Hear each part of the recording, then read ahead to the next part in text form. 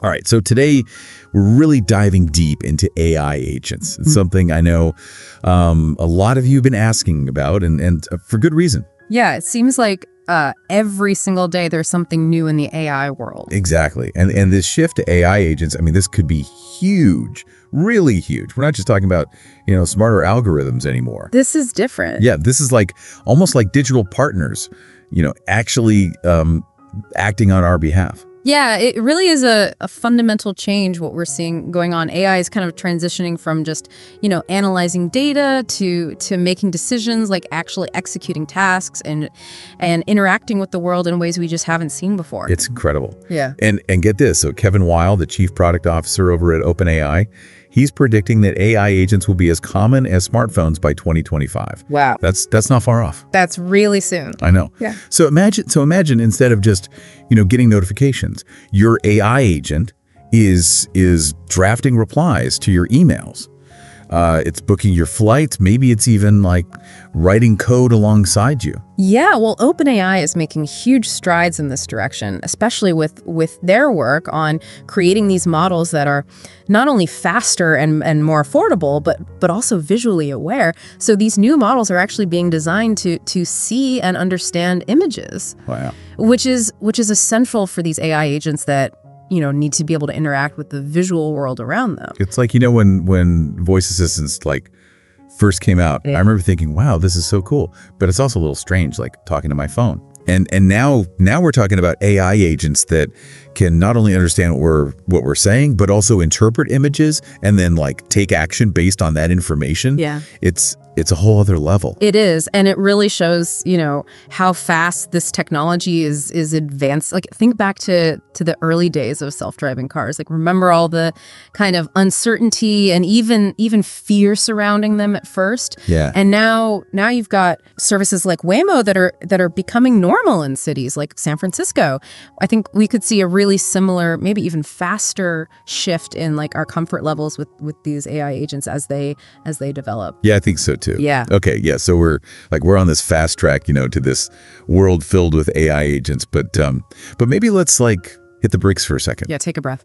Yeah, because this rapid development, I mean, as exciting as it is, it really does bring up some pretty serious questions. It does. I'm talking the big stuff, privacy, data security, the whole future of work.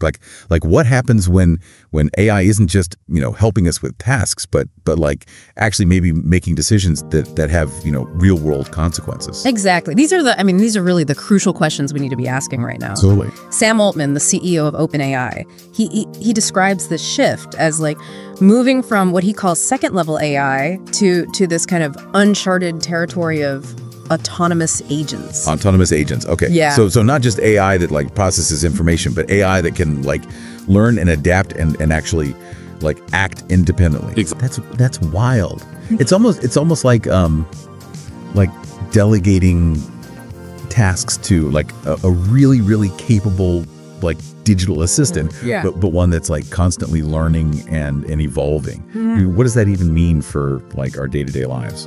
Well, I think it means that we're on the verge of this world where we're really entrusting a significant amount of control to these AI systems. Wow. Think about it, AI agents could be managing our schedules, they could be handling our finances, even interacting with other AI agents on our behalf. That's a lot. It is, and that level of autonomy, I think, really requires careful consideration. Yeah. And honestly, maybe a little bit of a reality check.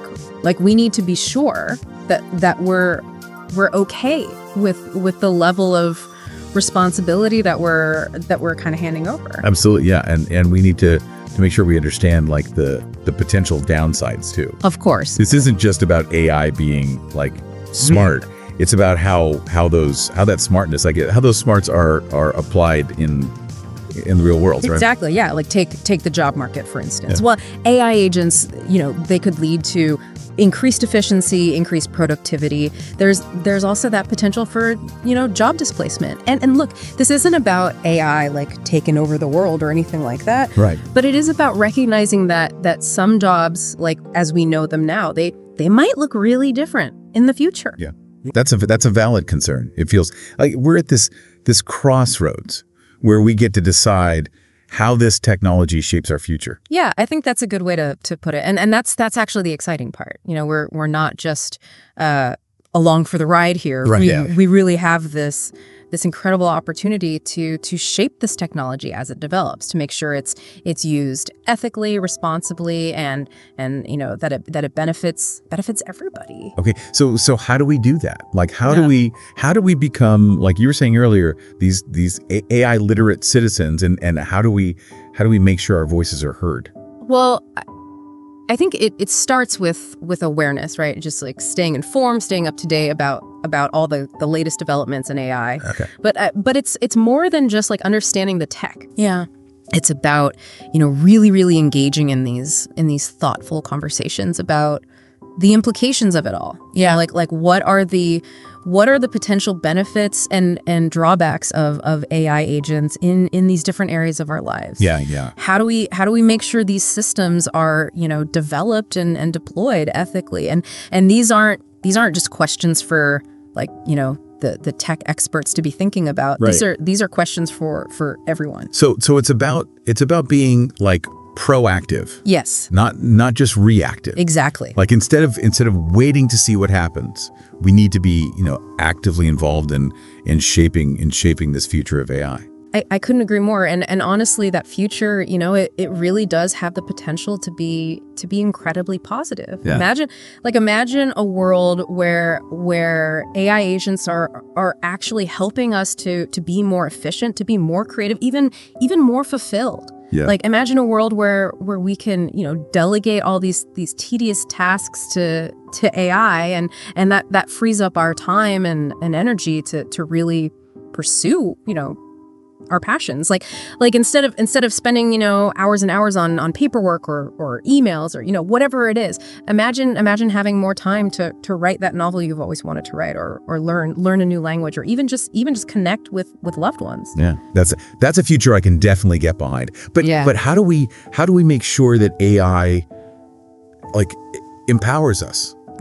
That it doesn't replace us? Well, I think it's about focusing on the human element. Okay. As AI kind of takes on, more and more of these tasks, like we need to be, adapting and we need to be developing skills that complement AI, not compete with it. Right. Like creativity, critical thinking, emotional intelligence. These are uniquely human skills that are going to become, I think, even more valuable in this AI-driven world that we're moving into.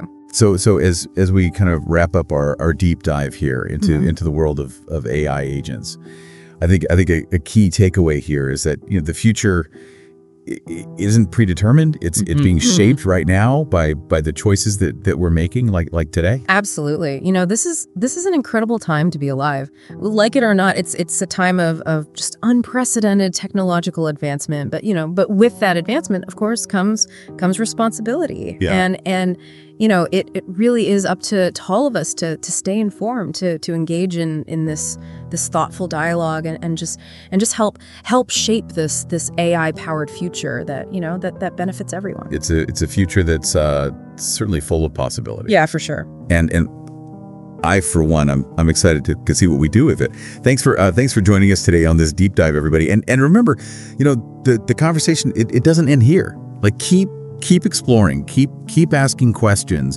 and let's all let's build that future that we all want to see. Yeah.